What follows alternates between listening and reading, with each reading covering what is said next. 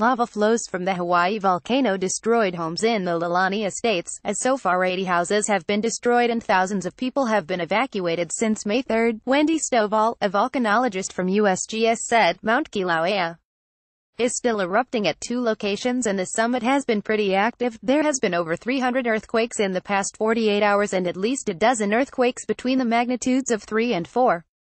Yesterday the largest was a magnitude of 4. Lava flows continued to erupt from the central issue and right around the eastern edge of the Lalani Estates. CNN News Hawaii volcano eruption. Lava flow reaches residences' homes in Lalani States, Pehoa.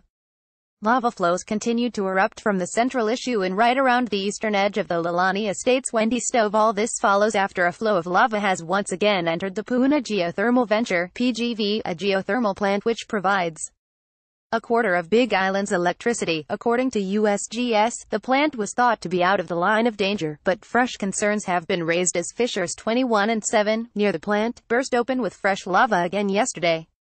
Authorities have shut down the plant, moved approximately 50,000 gallons of flammable chemical pentane and deactivated wells that tap into steam and gas deep in the Earth's crust.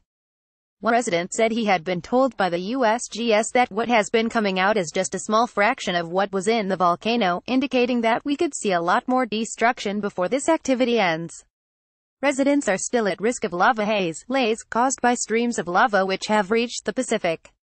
This is a deadly acid steam formed when lava hits the ocean, which has been likened to battery acid due to its high toxicity levels.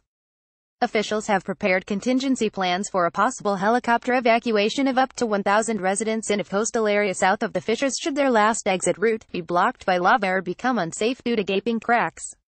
The eruption has cost the state of Hawaii and Hawaii County so far since May 3 more than £295,000, $400,000, in emergency protective measures for the lava flow and earthquakes in the Kilauea East Rift Zone.